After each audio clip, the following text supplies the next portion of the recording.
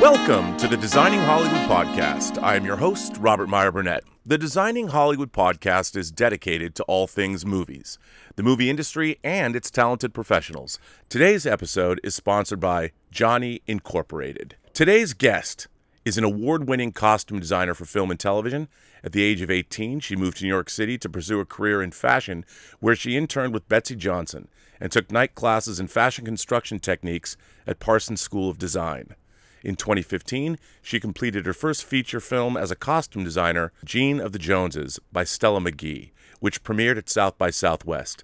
In 2017, she designed the biopic J.T. Leroy, starring Kristen Stewart, Laura Dern, and Diane Kruger.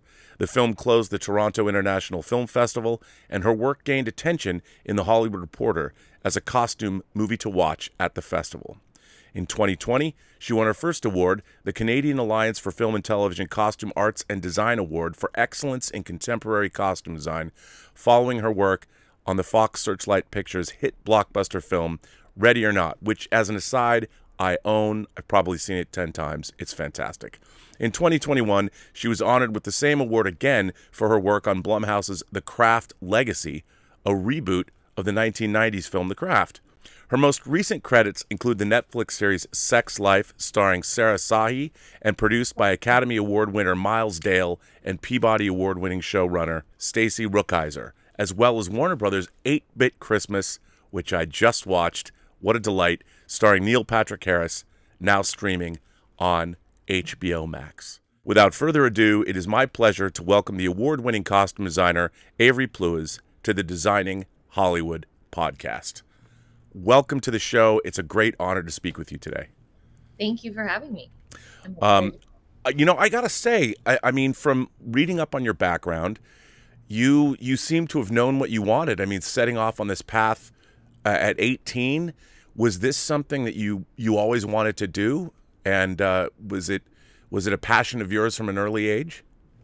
Yeah, I've always loved clothes and fashion since I was little. I grew up my dad's a packaging designer. His dad's he's passed since, but an industrial designer. My mom's an artist. I kind of grew up in this really unique creative environment. But my dad's also a businessman. And so it has really helped in my career because movie making is such business meets the arts. Right.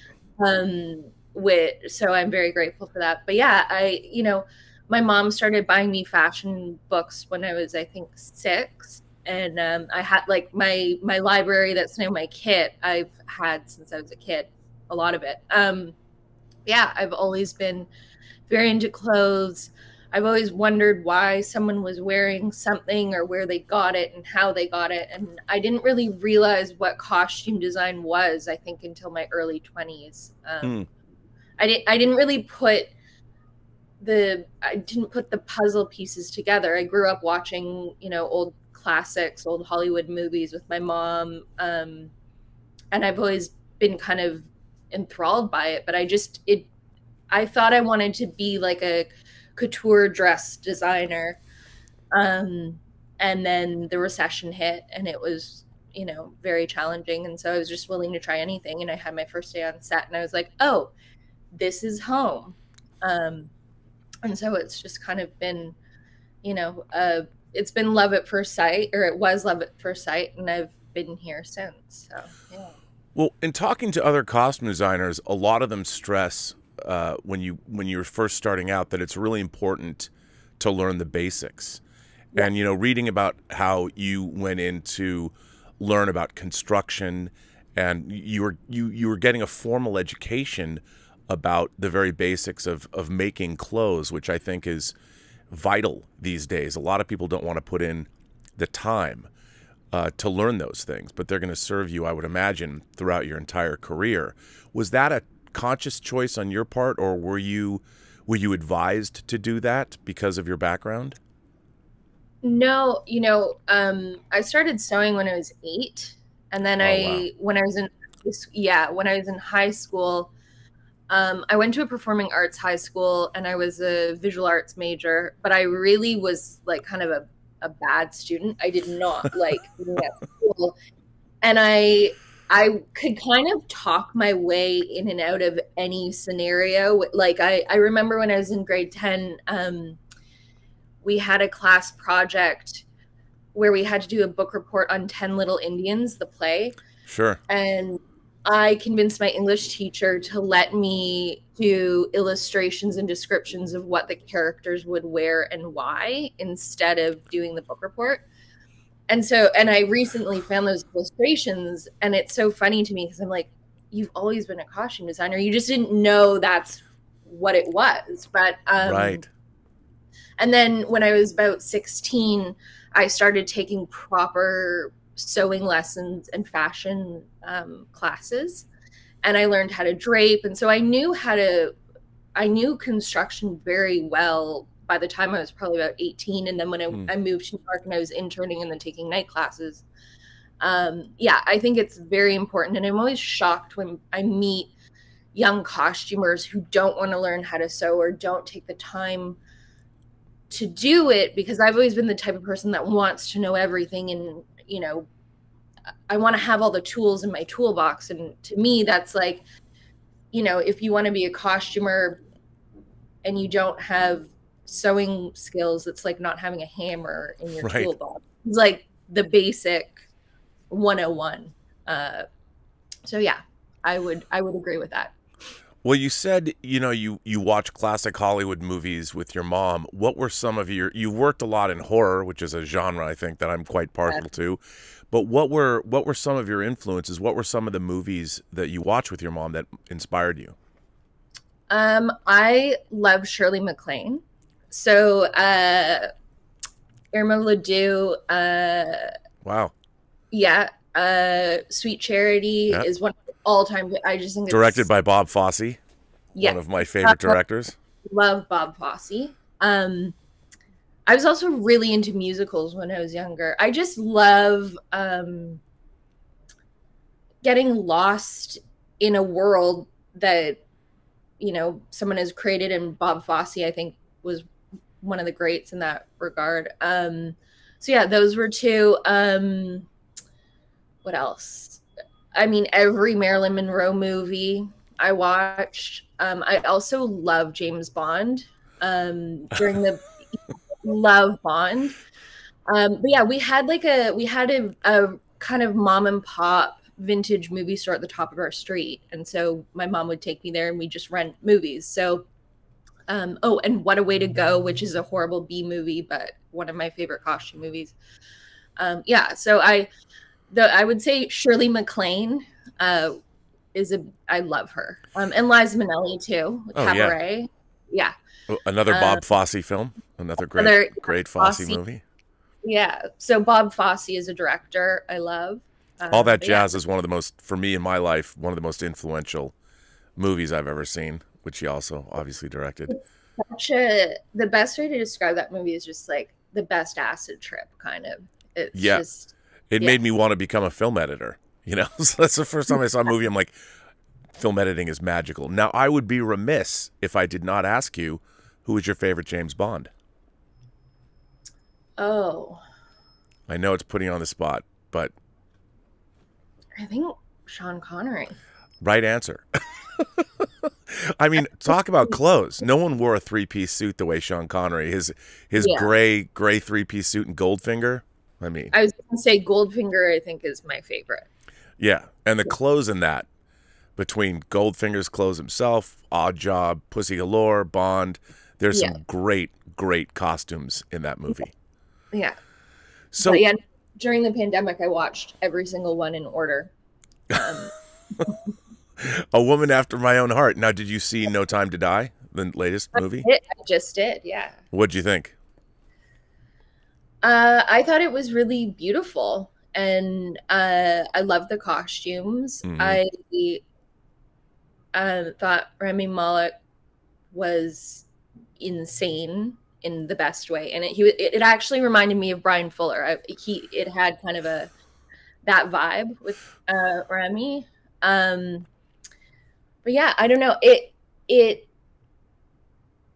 I just want to make a James Bond film. That's that's up on the goal list for me. But yeah, no, it was good. I mean, it could happen.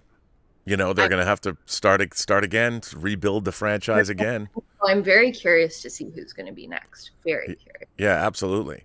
Yeah. You know, it's funny to hear. Obviously, when I was a kid, Bond was a mainstay because we only had like 3 channels and it would air, and every kid watched James Bond. And I kind of feel that, you know, a lot of people don't watch classic cinema anymore. Like you know, you mentioned Sweet Charity, you mentioned Cabaret. I'm hard pressed when I talk to people. It's frustrating that people don't go back and watch even like the Hollywood greats or noir films like Sunset Boulevard or All About Eve, which is one of my favorite movies of all time.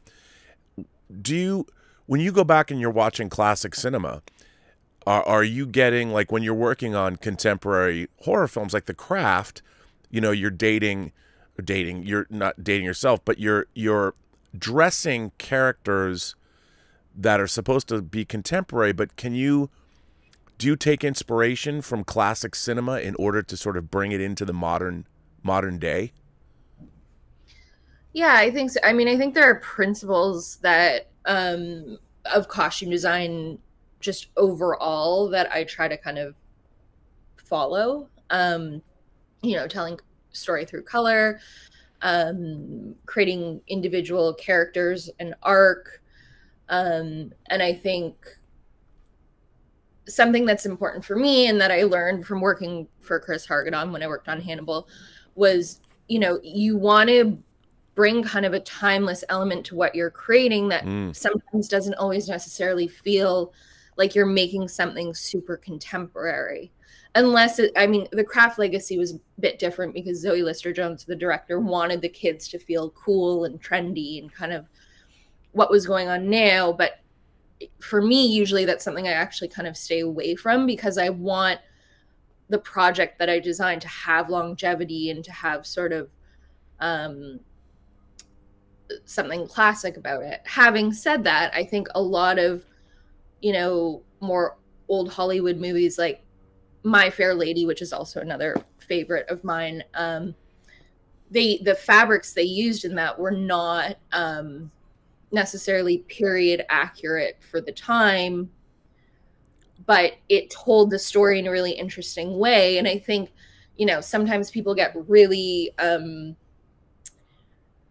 really wound up over whether fabric is period accurate or not for what you're designing. And I think within context, it's really important. If you're designing something that's supposed to feel like you're within that era, then you should. But if you look at, you know, something like Bridgerton, which is kind of fantasy and fantastical, it's a lot like My Fair Lady in that regard of it's more about the feeling versus the reality. So that's kind of a long-winded answer to your No, it's a great answer. You know, I thought Ready or Not had beautiful costume design.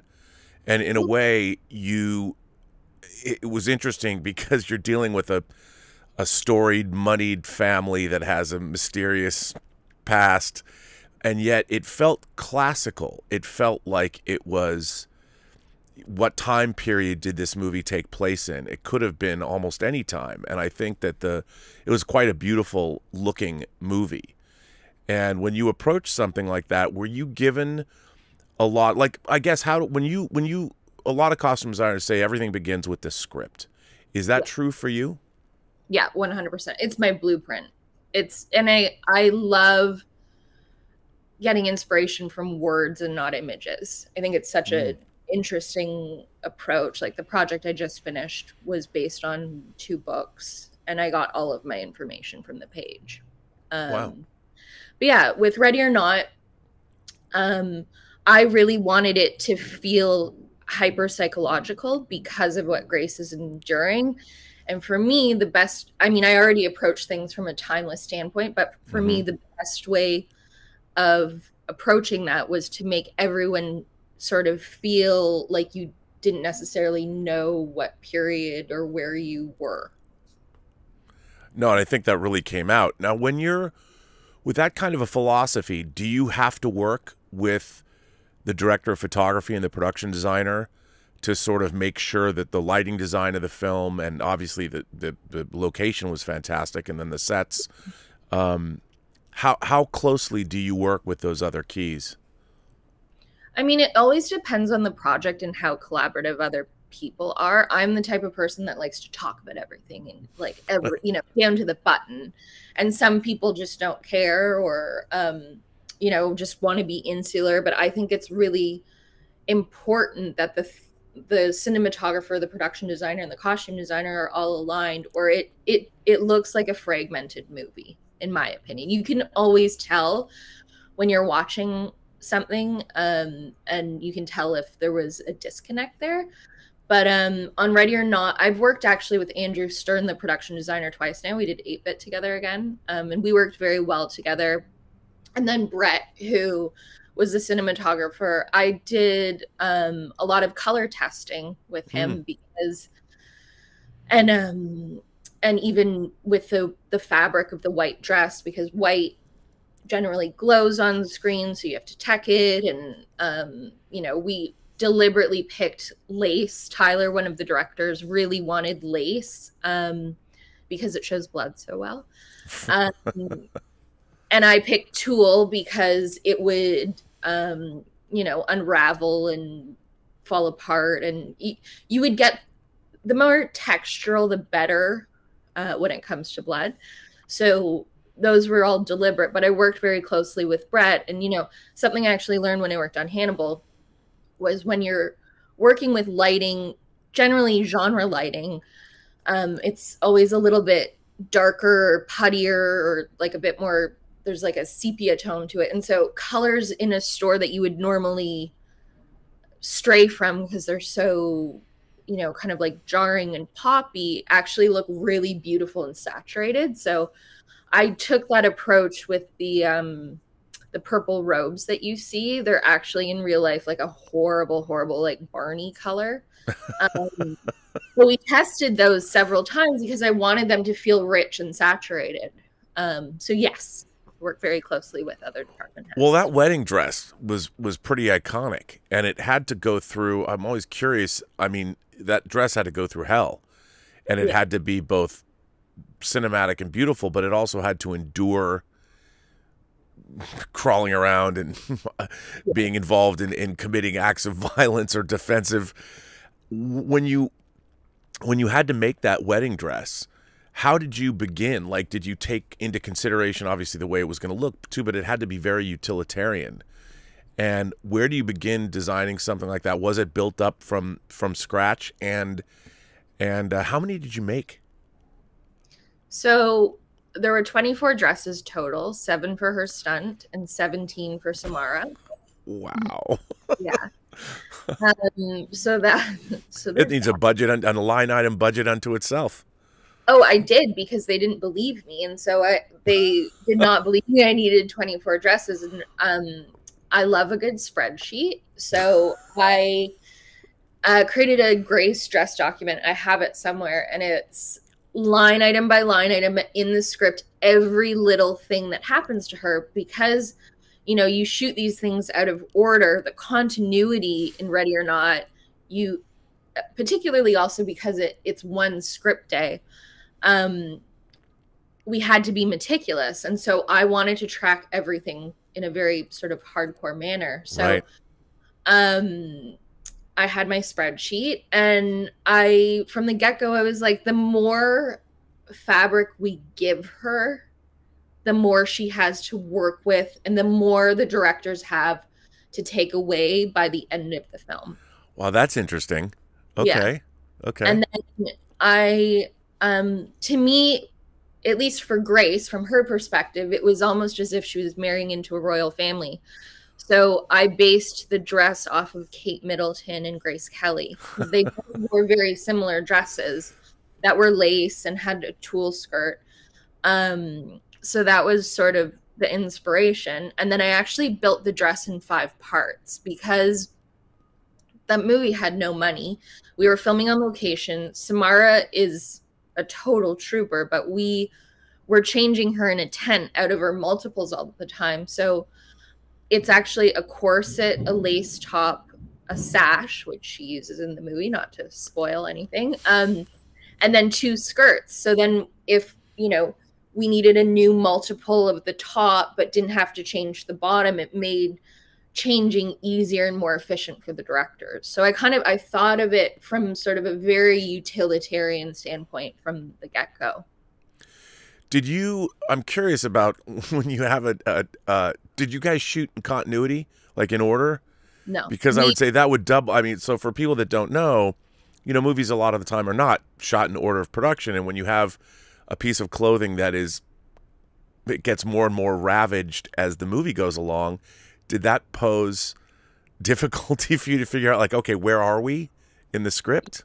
I mean, it was challenging, but what I actually did was I literally drew a blueprint of Grace and laminated it. And I had a meeting with her dress, and I had a meeting with the directors and their producer, Chad.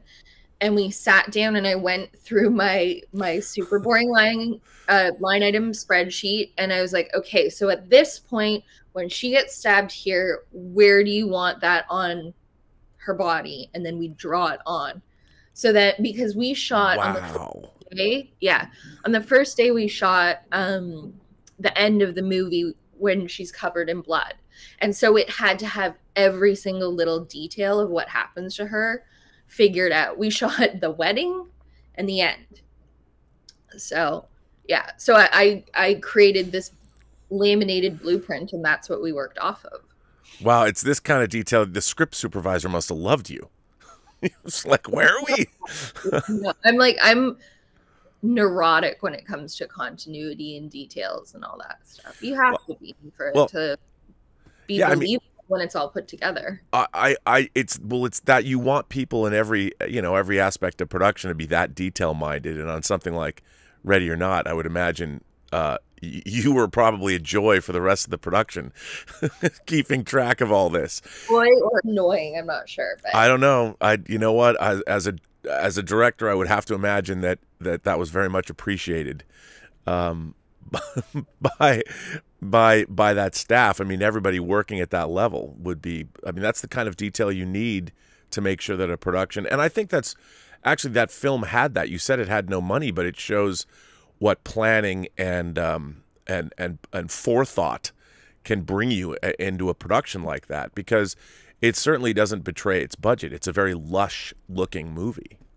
Well, I have to say too, like, Matt, Tyler, and Chad from Radio Silence they're 3 of my most favorite people to work with. They're hyper collaborative. I actually just had dinner with them when I was in Los Angeles, and they just, you often will have meetings and people will kind of get their back up against the wall if you suggest something that's not exactly what they wanted or what they had in mind, but they are so open-minded and just down to make the best product possible. Sure. I think when you have someone who's that collaborative and you have very little money, you're able to riff off of each other and then plan things to the nth degree.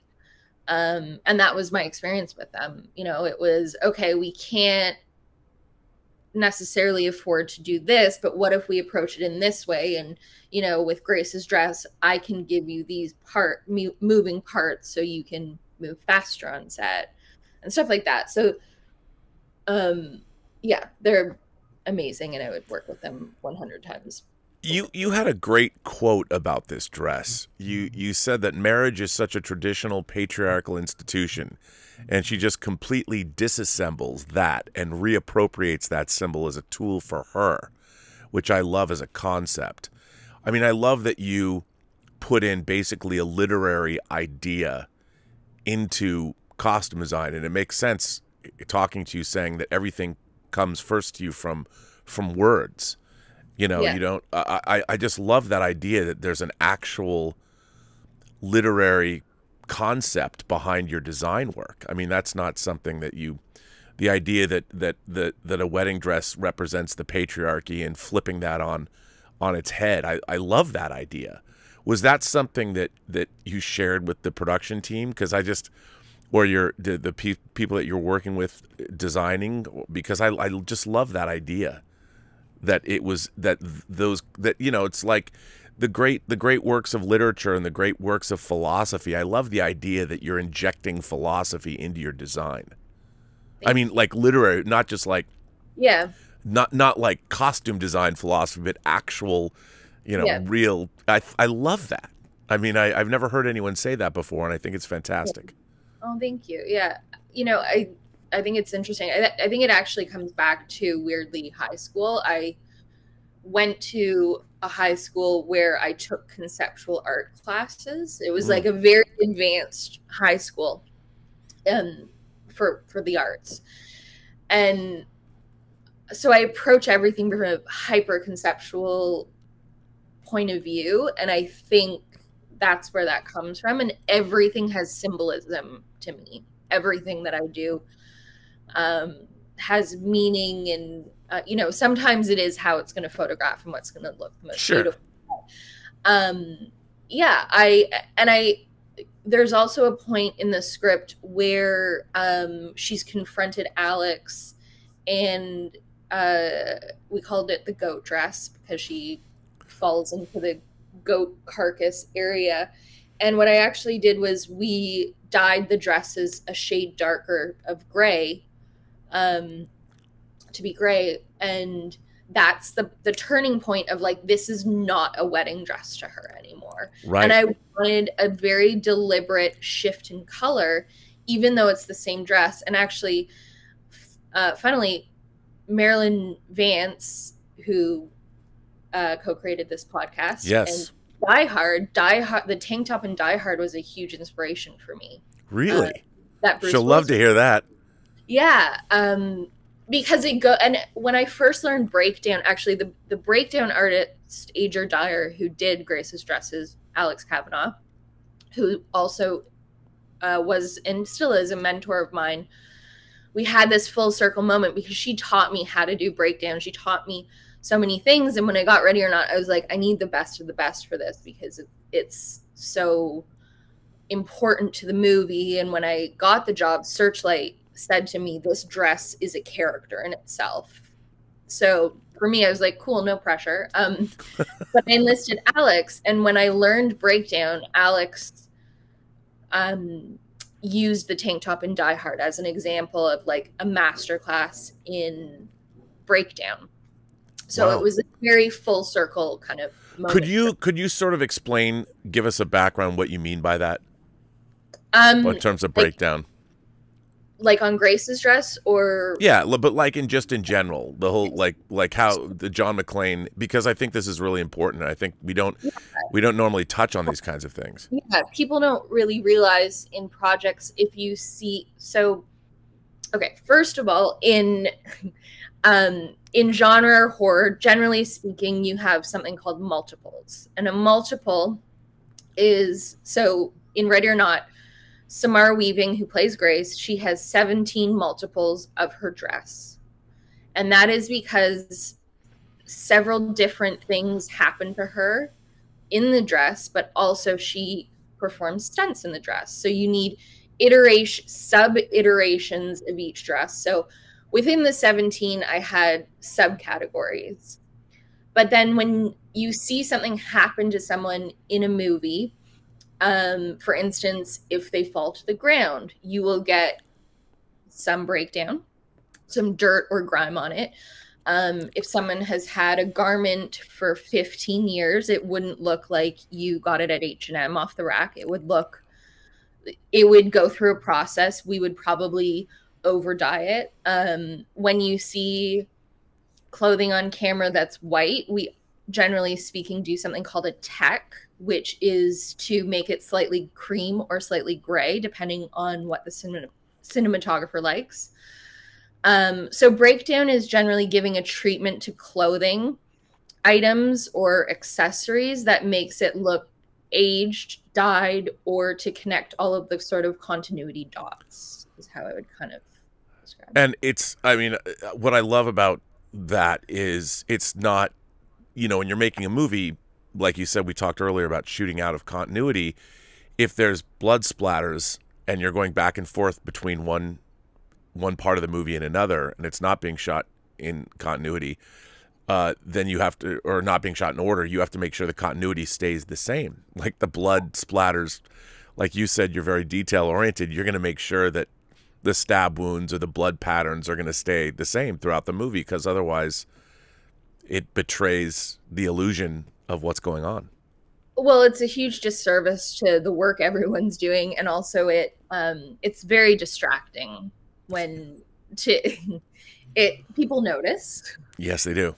Speaking. So yeah, no, we were lucky that Ready or Not, everything connected. Well, another show, I mean, and again, I love that film.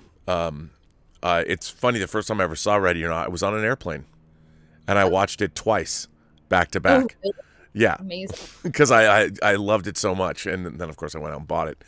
But one of the things that you've recently worked on is Sex Life, the TV series, and I think that there's a lot of great costume design work in that series, and you know, there's the costume design in that show.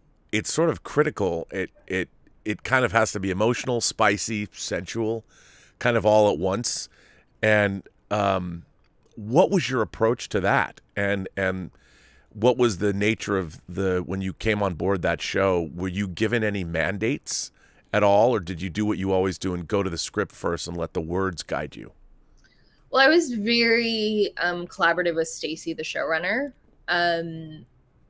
but I really approached it from and the reason. So I'll go back a bit. The reason I took on the job was I really liked this notion of this woman who's kind of trying to connect all of the parts of herself. And I think something that I really work hard to do when I create characters is we often see very one-dimensional women in media who, you know, only wear one certain type of thing and don't really have any character or interest or layers to sort of who they are. And this project was such an identity crisis of the lead.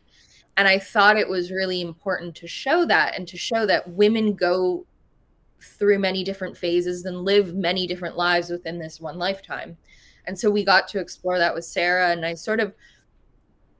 also explored the idea of her past as a memory, so that the entire palette was very saturated and kind of glittery. And then her modern day life, I didn't want it to feel depressing, even though she's sort of mentally struggling. So and also it's in Connecticut. So we went more kind of pastel and Ralph Lauren. And yeah, I wanted it to feel a bit polarizing for her too. So it's all about the psychology for me of what's going on in their mind. But yeah, for that project, it was very collaborative with Stacy, and we were both on the same page. And but yeah, color is where I start with everything, really. You can tell a lot with color, in my opinion. And it might just be that because I come from a family of artists, it's so sure. Well, asking you about that, a lot of costume designers I've spoken to have talked about how much art matters to their aesthetic. I mean, I'm talking about the great, I don't know, Renaissance painters or and because that you come from a family of artists, do you spend a lot of time in museums looking at paintings for ideas about light and fabric and tone, things like that? I did. I haven't since the pandemic very much. But sure. Yeah, I grew up in museums. Like whenever I traveled, the sightseeing aspect was museums for us. And in Toronto, there's the Art Gallery of Ontario. And I went there like once a month as a kid. It's just sort of innate with me. And, you know, John Singer Sargent, I'd say, is probably one of my favorite painters, and someone that I look to a lot because of his use of light. And he was a reference for Ready or Not for me. Wow.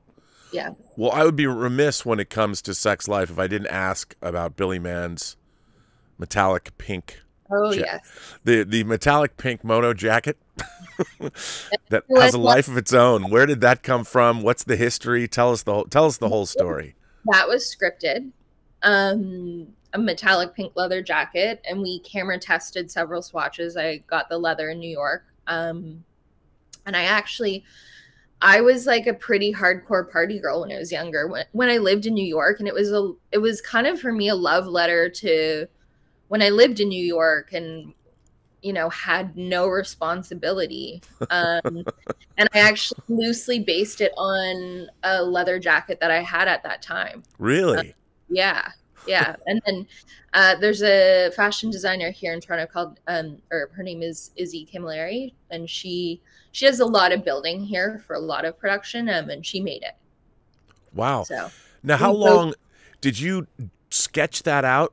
Did you, you said it was already based on your design, so you already had you knew what it kind of looked like, but how long did it take you to come up with that jacket? Like, did you do a bunch of sketches? I did, I think, 3 options for Stacy and drew them and gave her swatches and had kind of examples of kind of the cut. And Sarah Shahi, the lead, she really wanted it, and I felt the same. We wanted it to feel, because she buys it in a vintage store, so we didn't want it to fit perfectly. So we wanted it to feel a bit boxy and oversized. Which took some convincing with, I think, others, because it just, you know, everyone wants the actress to look as kind of prim and proper and great. Stacy was on board, but it goes through several people sometimes, costumes. But yeah, it took me like a day to design it. It was kind of a no-brainer for me because I like. Wow.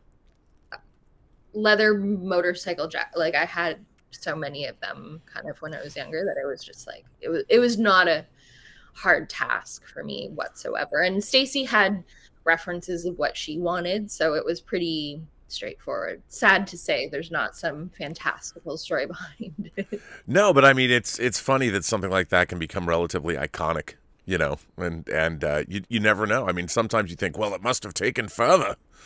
Well, no. Oh yeah. Well, it's funny because when I signed on to Ready or Not, I didn't think that I didn't think anything of the project. I just thought it was a funny script that was a bit campy, and it was either going to be really great or really horrible. But I find whenever I sign on to a project and my goal is to just enjoy the process and not really care too much about the end product, is when I get the best results.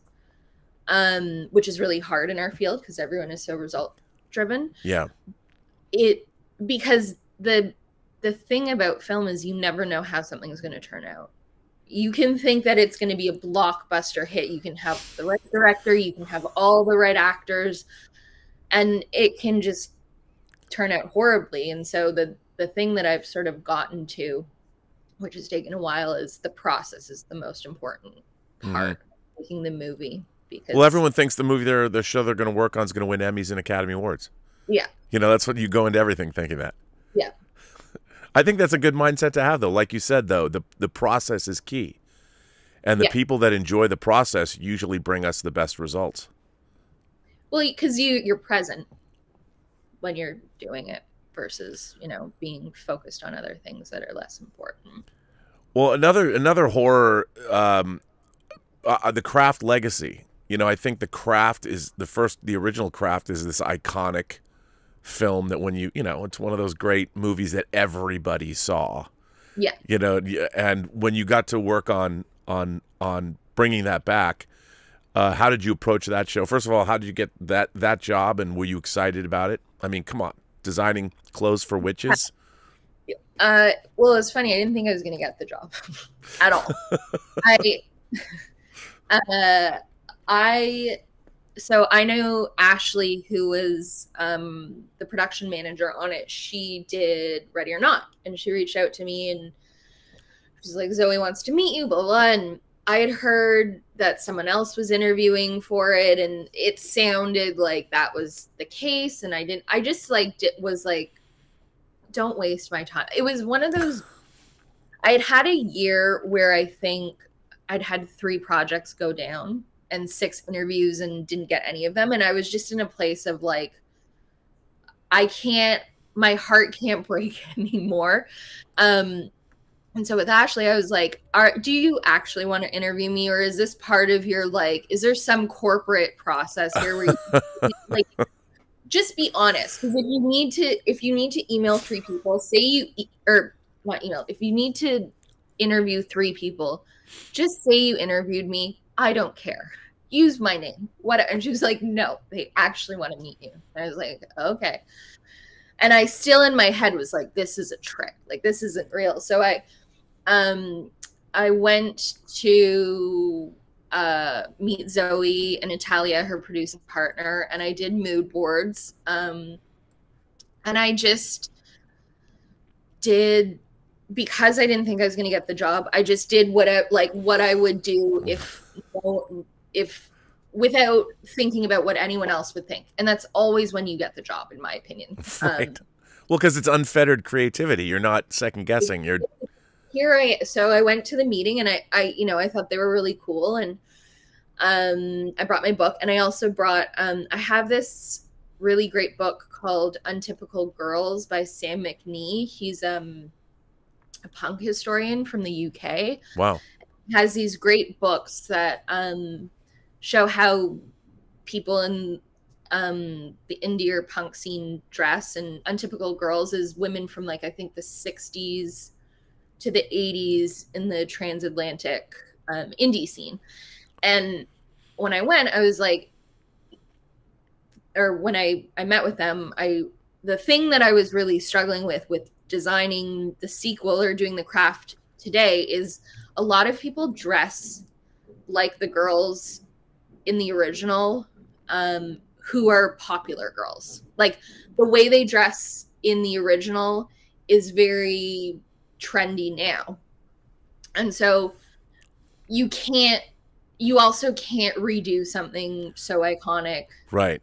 Dress them all the same. It's just, so my pitch was the greatest act of rebellion as a young girl is to actually be an individual and to look different from everyone else and have your own really distinct style, which I would agree with. Like, I remember, being in high school, and I always dressed differently, but I was always so focused on what other people thought of how I looked. And so I thought that would be sort of the most empowering approach to updating these girls. And then again, on the page, I think it was page 2, you see the girls, and they're 3 of them, Tabby, Lourdes, and Frankie, are performing a ritual, and they're fire, earth, and air, and they're missing their water. And when I read that, I was like, that's the blueprint. We're going to do these girls based on their elements. So I designed each girl based on their element. So that was the color palette. Yeah. Reference. And then, you see Lily, who is Nancy Downs' daughter, you find out. So I made some references to the original, like she wears chokers like Nancy did, but they're pearls because her element is water. And then she wears lots of tie-dye and blue. And Frankie, whose air, her palette was like a rainbow. So just super colorful. Lourdes was sort of our nod to the original, but so she did have like the patent leather and plaid and whatnot, but her element was earth. And then I went to, there's a crystal store here that I grew up going to, and I went with a production designer, and we picked crystals for each character that were sort of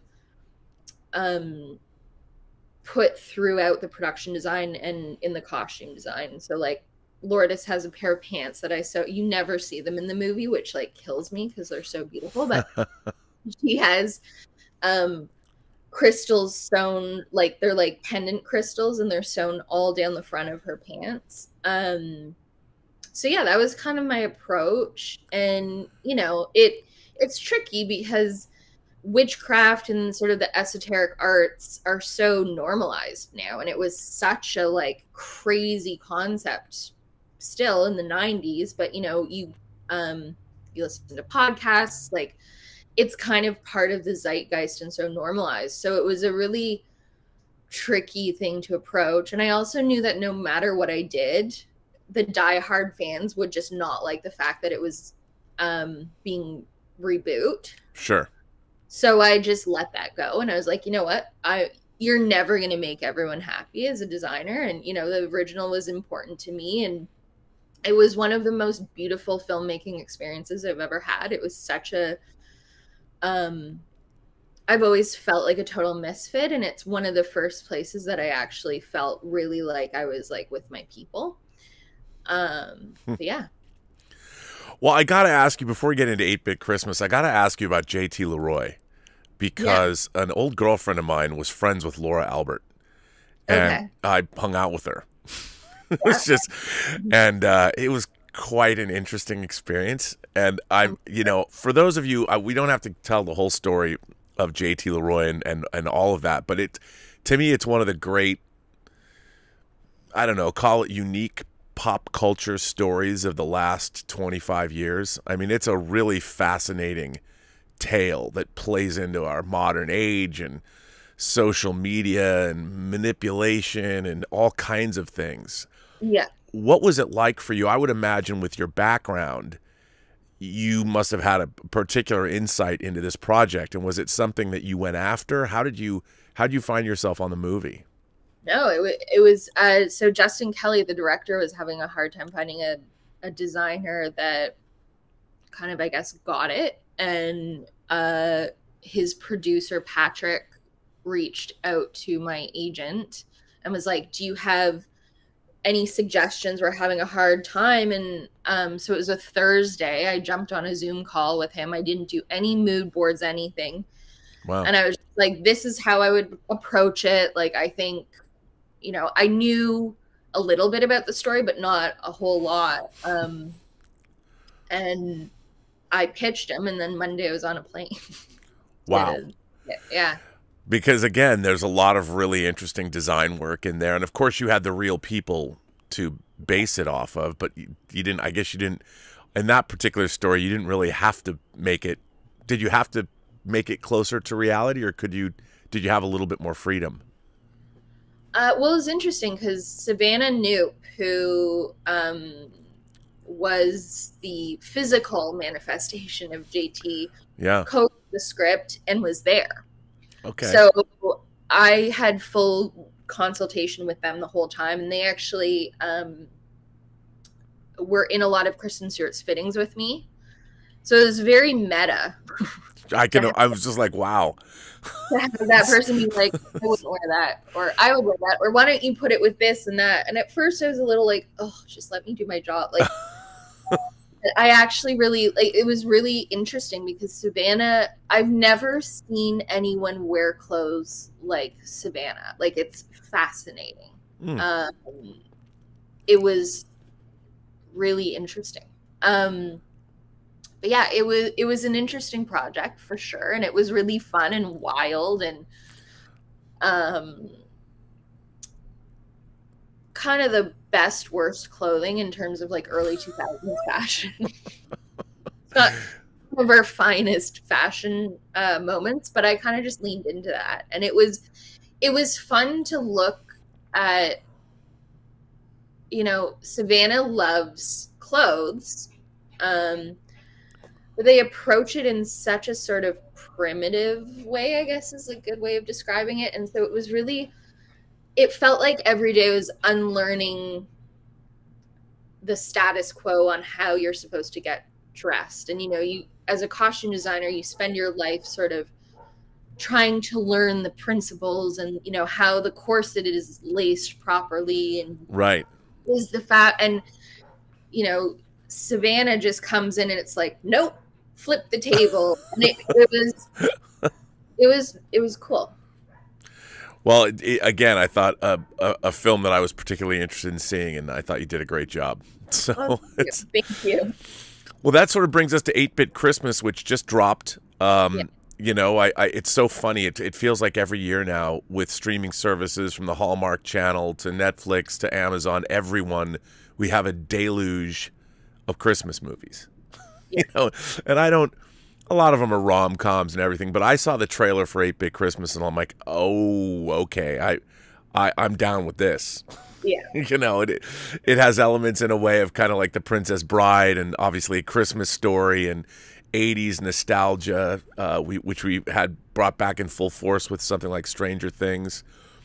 And I have to say, I really loved 8-Bit Christmas. I thought it was a lot of fun. I mean, how can you not? It's right up my alley. Yes, instead of a Red Ryder BB gun, we want a Nintendo Entertainment System. I'm like, I relate. I relate to this. The reason I actually, how I got the job was Jonathan Sadowski, who is in Sex Life, who plays Devin, is also a producer.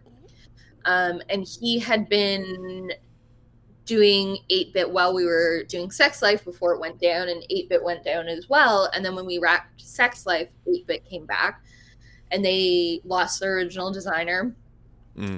Had previously worked with Mike Dowse, the director, and Jonathan randomly FaceTimed me. I was like, hello. Right. And he was like, do you want to like do this movie? Like, you obviously have to interview. And I was like, I had just finished Sex Life. And I was like, sure, why not? Like, I'm always like, I just finished a project and this is the first time in my career where I'm like, I don't know what I'm doing next. And I'm totally cool with that. Usually like in the last month, I'm like, what's the next job? Where am I? Anyways, I've worked for a year and a half straight through COVID, so I'm very happy to not work for a hot minute. Yeah. But anyways, so I met with Mike and I read the script and then I read the book, and I wasn't allowed to play Nintendo when I was a kid. I have no hand-eye coordination when it comes to working. I don't even know what it's called, like the controls. That's how like. It was like I was in like an artist cult growing up. Like playing Nintendo was still, my mom still thinks it's like the devil. Anyways, so my great act of rebellion was designing 8-Bit Christmas because I was living vicariously through the kids of being denied Nintendo. So. Look, I think the 80s, there's a lot of things, like I remember things like when I was a kid, but in high school, like the Preppy Handbook had come out explaining all about that kind of style and what people were supposed to wear, and very much an East Coast. I'm from Seattle, you know, and we didn't have people. I mean, I wore like Argyle sweaters and button-down polo shirts and things like that, but I never thought of it as a style. It was just more utilitarian. It's cold. See, layer up, but like, you know, this is set in Chicago, and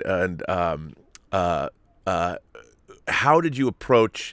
You had both 80s nostalgia, and then you have all the different kinds of period costumes, and you know, again, you had a book.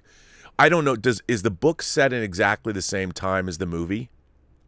Yeah, it is. Okay.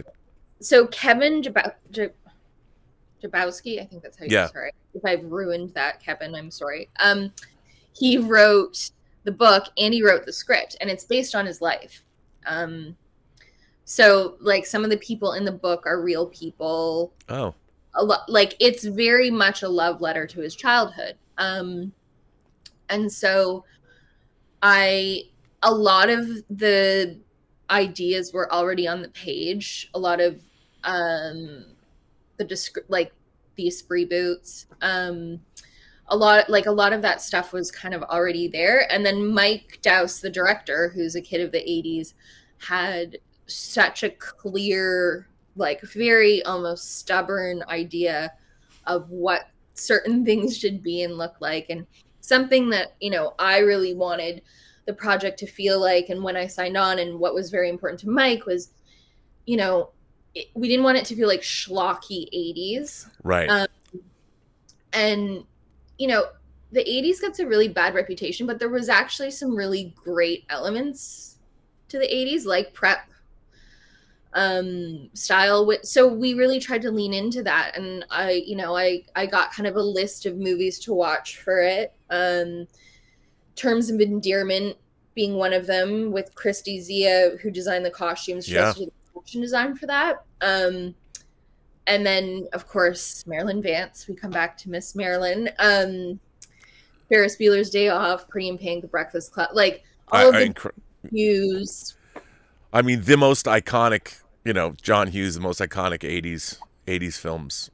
And so, you know, it was leaning into the classic side of the 80s, which there's a lot of, and people don't realize. They think it's like big shoulder pads, but the big shoulder pads were actually more late 80s, early 90s. So, you know, there's a perspective of what 80s is, and we really tried to lean into the classical element of it, and we wanted to create like what felt like a really classic 80s movie. Oh, also Planes, Trains, and Automobiles. That was another one. A good Chicago movie. Yeah. You know, another John Hughes film. Yep. So yeah, I that's so when you're doing that, I mean, obviously you had COVID to deal with, and there's a lot of wardrobe in the film. Also, I'm curious about the color, the aspects of color. It's a pretty colorful that was movie. Very important to Mike. And also for me, like, I think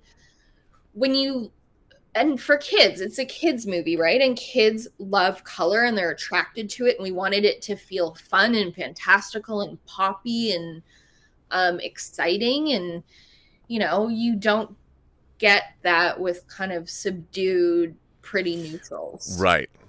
Like it's a pop cultural kind of, like it's pop culture. So when you get pop culture, generally there's color involved, and I wanted to have each kid feel very individual in terms of their style too. That's how they were scripted. You know, the group of friends are kind of all a bit odd and different. And so we wanted them to feel very distinct. And when I had to build a lot. When you do a project with kids, you generally want a minimum of 3 items per kid. So, you know, if someone's wearing a polo shirt, for a kid, you want a multiple in case they spill on themselves, because they will. A multiple for a photo devil, and then a hero.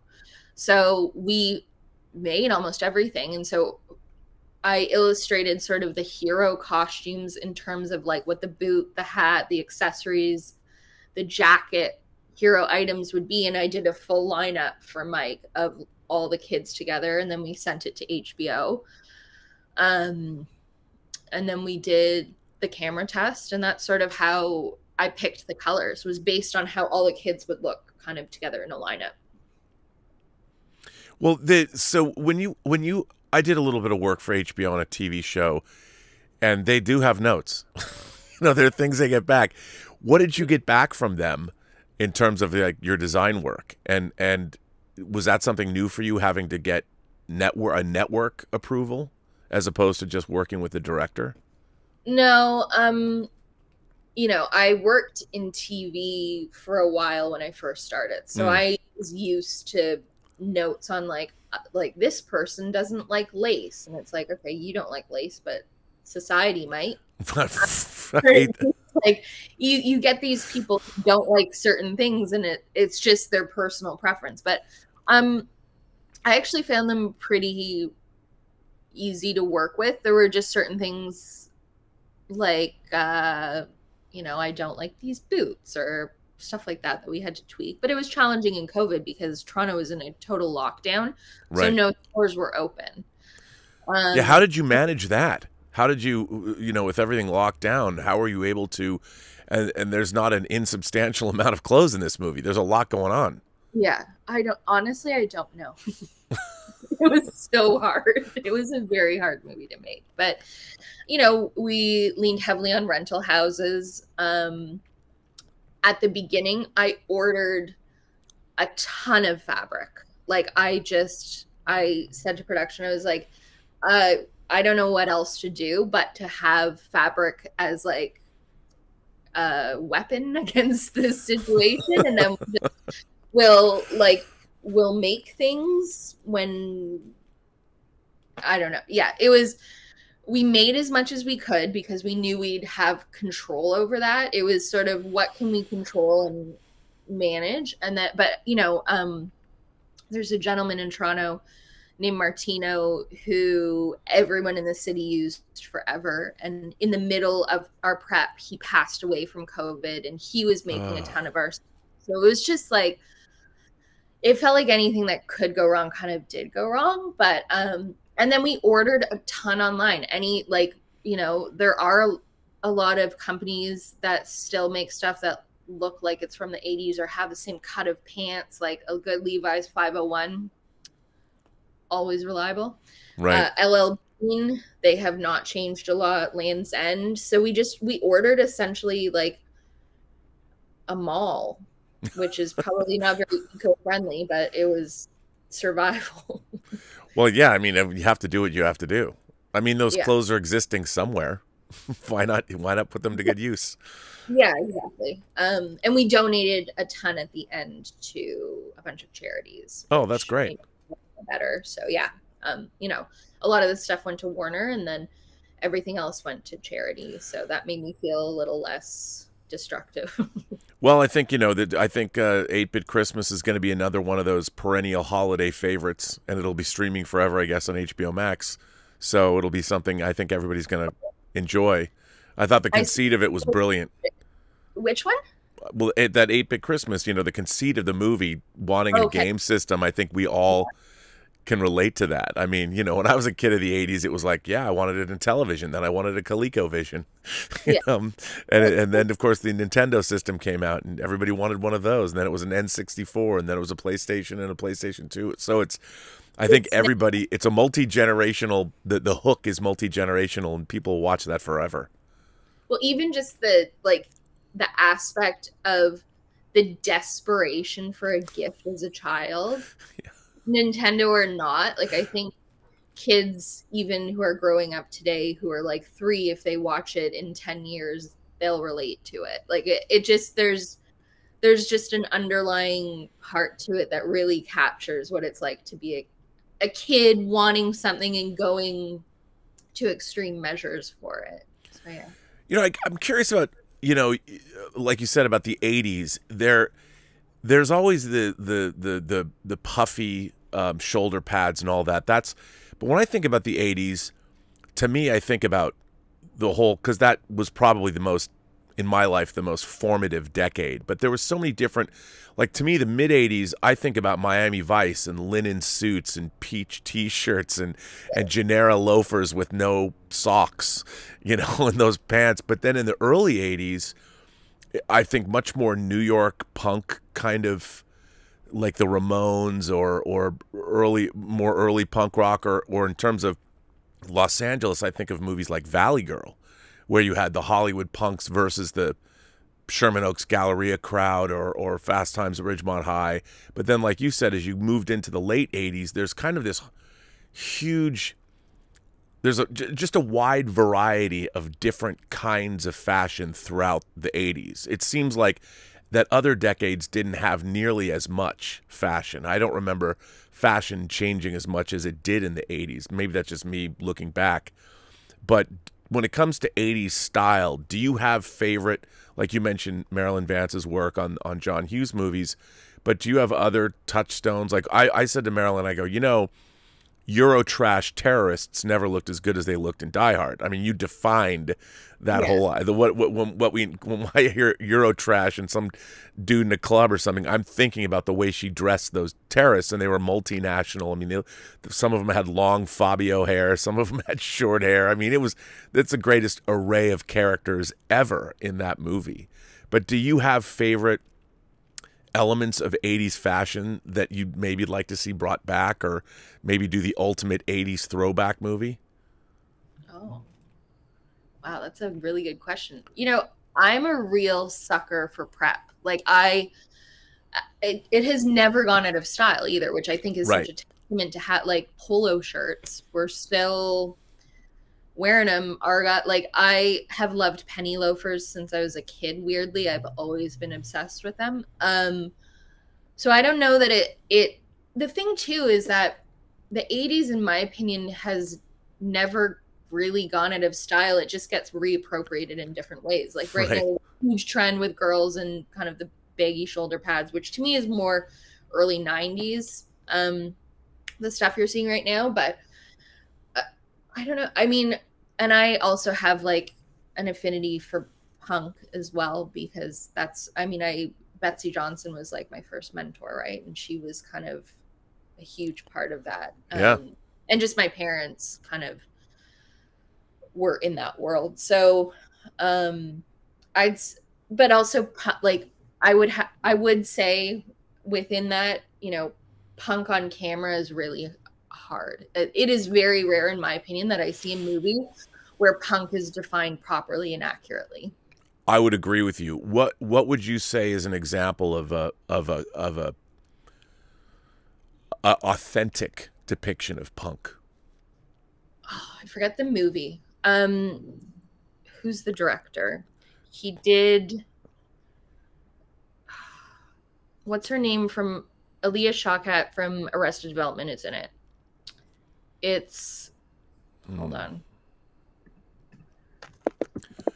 Because I think back to movies like Repo Man or Liquid Sky or Ladies and Gentlemen, The Fabulous Stains, and there's it's hard. It's more indie stuff. Yeah, Suburbia, Penelope Spheris. I mean, that's the thing. I think generally speaking, it has to be indie stuff because, again, it's like the level of breakdown that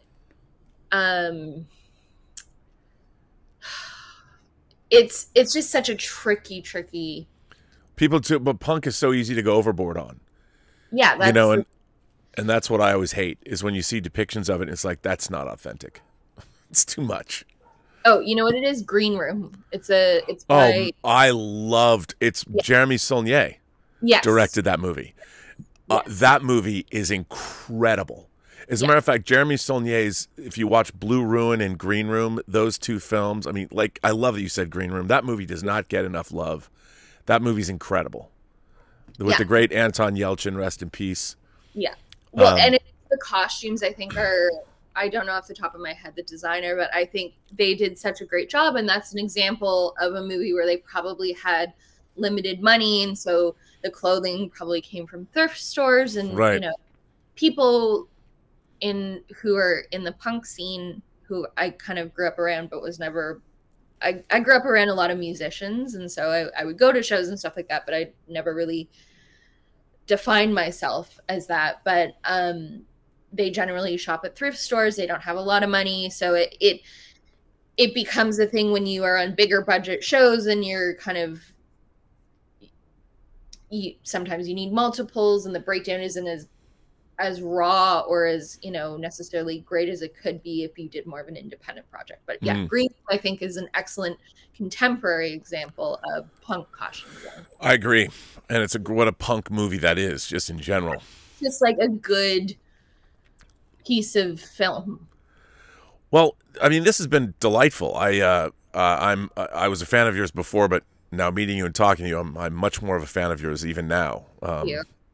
I can't wait to see what you're going to do next. But if you have any advice, I mean, I love the fact that you came from a family of artists and that you actually went out of your way to make sure that you had the kind of training and learning how to make clothes and coming from a design background. But is there anything you can offer in terms of advice to people that want to follow in your footsteps? Yeah, I think it's actually a piece of advice that was given to me on one of my first days on set, and it was be a sponge. And I think I have always loved costume at my core, and I've always wanted to sort of take in as much information as that would be offered to me. And I think and also being humble about knowing things. Like, I've always approached my work as if I'm not the smartest person in the room, and I find sometimes with people who are just starting out, they're so eager to prove that they deserve to be there that they kind of get lost in knowing everything. And I think, you know, I approach everything as if I don't know enough, because I just have a thirst for knowledge. And I think the minute you feel like you know a lot, is the minute you probably shouldn't be working in film, because the thing I love about this job is I'm such a student of life. And so every project I learn so much about a subject matter that I knew nothing about, or a new technique, or so I think just be open-minded and open to learning, and, put your ego aside, because if you want to be a head of department, you can't have an ego. You can, but it'll be a hard road for you. Right. Now, I know that you've got Painkiller coming up, which is about the opioid crisis, from what I understand, which is interesting that there's multiple projects about that very subject, which I love, because it's a fascinating, and it's ongoing. So it's one of the more heavy projects I've worked on. It was, a lot, but I'm really excited. The costume, I wish I could talk about it, the costumes, because there's some really hilarious, interesting things I've done in that project. But I'm very excited for it to come out. It spans over many periods, my work. So I did a lot of period costuming, which was cool, and over 700 costumes in the series. So. Wow, that's huge. In hindsight, there probably should have been 2 costume designers, but that's why I'm taking time off now. Are you active on social media? Can people follow you on, say, Instagram and see your work? Yep. My handle is just my name, Avery Plewes, on all social media. Well, Avery Plewes, this was a delightful conversation. I want to thank you for your time, your expertise. What a delight you were to speak with. And it was lovely to meet. Well, it's great to meet you. I can't wait to see what you're going to do in the future. And to be honest, I thank you. I love hearing about people that actually bring philosophy into their work, because I think we need more of that in the industry across the board.